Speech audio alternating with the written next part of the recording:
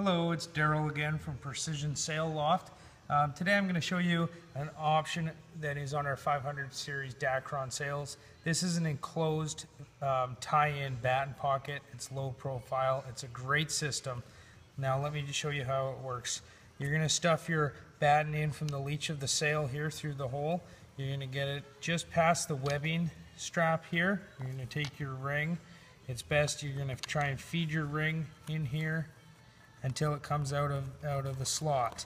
Once you have it out of the slot, the next step is you want to tie these two rings, and that gives you tension on your battens. This allows us to put a standard unadjustable batten receptacle on the luff of the sail while still having full adjustments of your batten tension off the leech.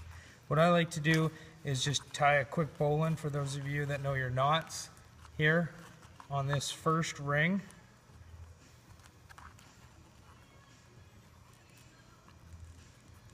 Nice and tight there. That will not undo. Then you can do a couple simple loops here on the rings, just back and forth.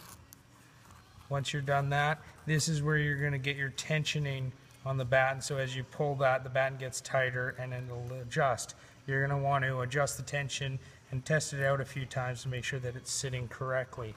Once you've got the appropriate tension, you're just going to do a couple basic knots around the loops here just to finish it off. Okay, you're going to do that a couple times. You're going to tuck in your line. We can now close the batten pocket up fully.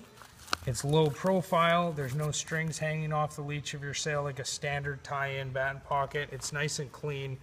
It's tensioned the way you want it, and off you go sailing.